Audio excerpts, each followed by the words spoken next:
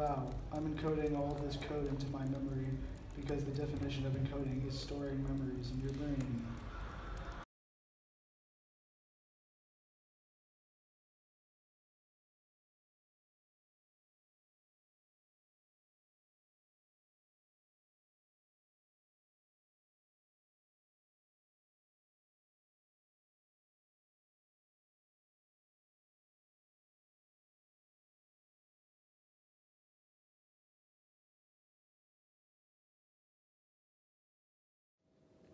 Shallow processing is processing that uses only surface features and is not as involved as deep processing. This type of processing uses structural cues, such as how a word or stimulus looks or appears, and phonemic cues, like how something sounds. An example of shallow processing is studying meaningless, superficial properties, or rereading material, trying to memorize it.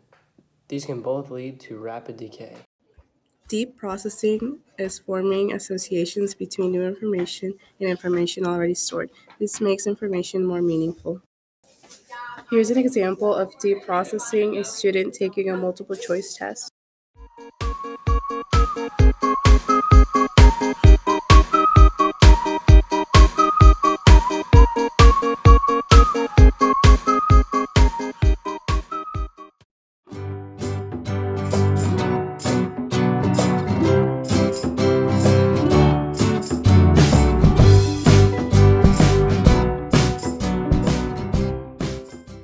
Mnemonics are memory devices that use a pattern of words or letters to help you remember a list of things.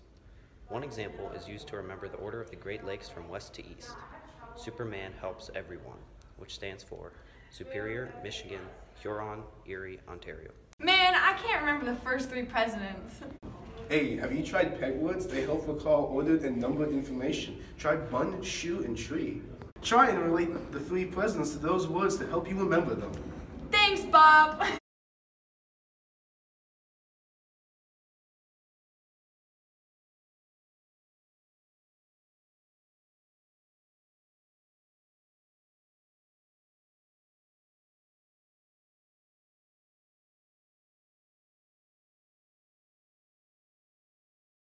How did you do on my speech, Lauren? You did really good in the beginning and the end, but you forgot a few things in the middle. Yeah, it's usually hard to remember things in the middle. Timmy. Yeah. Did you know that lemons were never naturally grown on Earth until humans bred them? No, they're not aliens, bro. Dude, it's truth, man. You sure? Enrique, the lemons were never naturally grown on Earth until people introduced them, like bred them. Are you serious?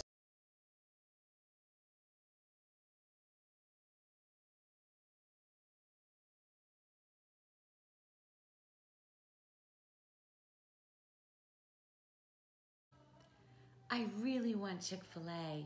Oh no, it's Sunday.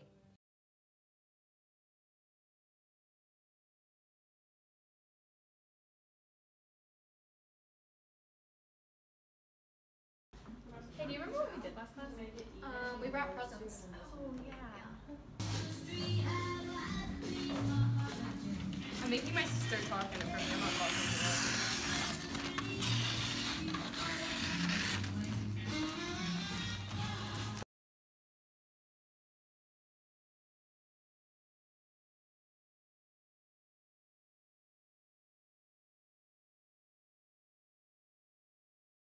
Hey, what's 2 plus 2? 4.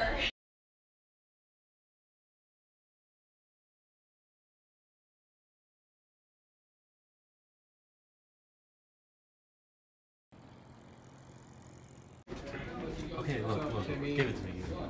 When you make your B's, the circle goes on the left. When you make your D's, the circle goes on the right. Do you understand? Can you get that through your head? But if it's a capital, would it go like that? No. God, we're not doing capitals yet, okay? I need you to learn lowercase.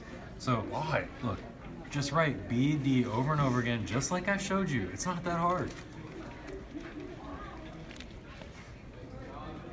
On the right. Yeah, there you go. Yep, okay. And now D.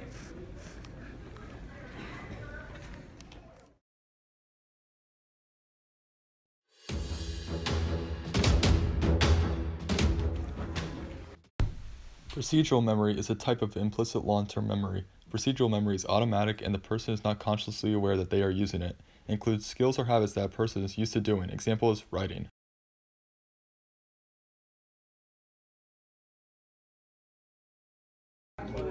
Okay, remember this equation. A equals P-E-R-T.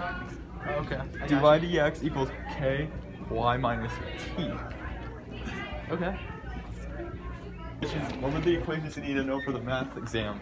A is equal to P times E to the RT, and dy dt is equal to K times Y minus T.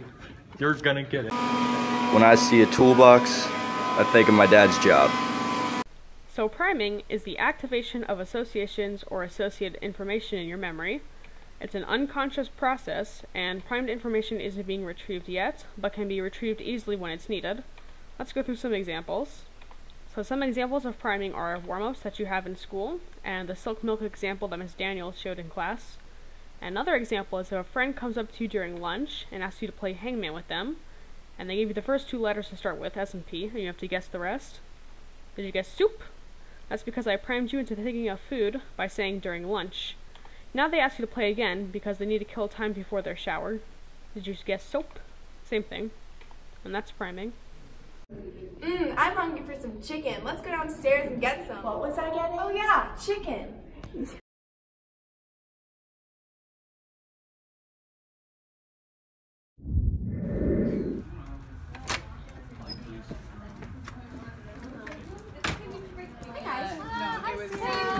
Hey, oh my gosh, I have to tell you guys, I got a new puppy.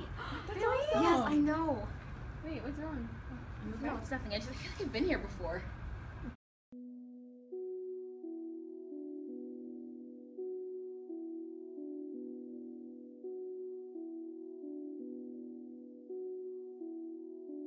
I love puppies, I just want to be the friend. I just want to pet all of the puppies on their head. I have lots of pics of puppies saved inside my phone. If you have a puppy. Yo, Timmy, what happened? Oh, dude, he's just tripped. Alright. Come on. Sometimes they need lots of Oh my god. Yo, Timmy, what happened? Dude, I don't even know. Dude, he just came out of nowhere, blood, gore. He just broke his ankles, bro. No way, dude. Oh my god, ISIS. Dude, I think he lost an arm. Lost an arm? I think. Puppies, puppies, puppies, puppies, puppies, puppies. I love puppies, puppies. Oh, cool. A new song. Dude, did you hear about that new song? Yeah, it's not on the news.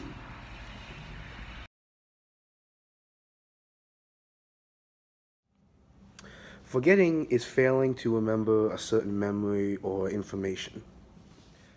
This can be due to things like selective attention or decay caused by the passage of time. Okay, I gotta remember the slope formula for this calc test. What is the slope formula? I don't remember. Did you know that everyone experiences selective attention, which is when your brain doesn't take in everything going on in the environment? What? Memory decay happens in long-term memory as time goes on and details start to fade. An example of this are childhood memories where the emotions are there but details start to fade away. Door, window, car, table, wall, trash can, colors. Alright, count by twos until you get to 24. 2, 4, 6, 8, 10, 12, 14, 16, 18, 20, 22, 24. Okay, now try to repeat back some of the words I said to you. Colors, door, wall, and window. The serial position effect is the tendency to remember the first and last items in a list rather than the